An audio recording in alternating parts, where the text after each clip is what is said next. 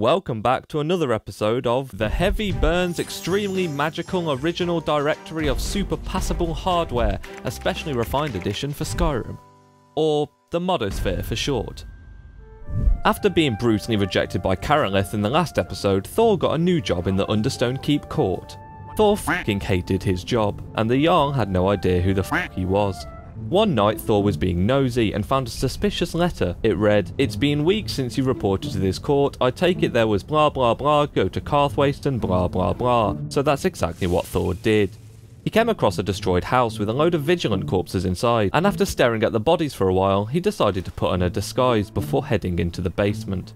The basement was full of coffins alongside two finely dressed gentlemen who Thor thought looked very friendly. Thor approached both of the gentlemen and asked what they were staring at, but neither of them answered. How fucking rude. Thor proceeded to investigate the strange looking altar, and the two men lost their fucking shit. No more Mr. Nice Simp. Thor smacked the first dude into next week, and then a couple more weeks after that for good measure, whereas the other guy just stood there like some weird fucking Tekken character. The first dude tried to get a cheap shot on Thor's back, but Thor wasn't having any of it. He lined up a bat to clap those cheeks, and at this very moment, he knew he fucked up. Home run. All that was left now was to deal with Archdeacon Jackie Chan. Thor then revealed his true identity, and Deacon Boy said bring it on. So he did.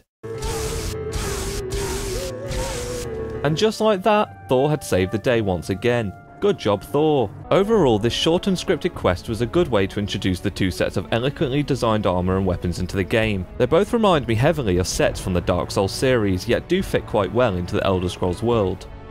I would definitely recommend this mod for most playthroughs, as the quality of both sets of weapons and armours are very high and well stylised.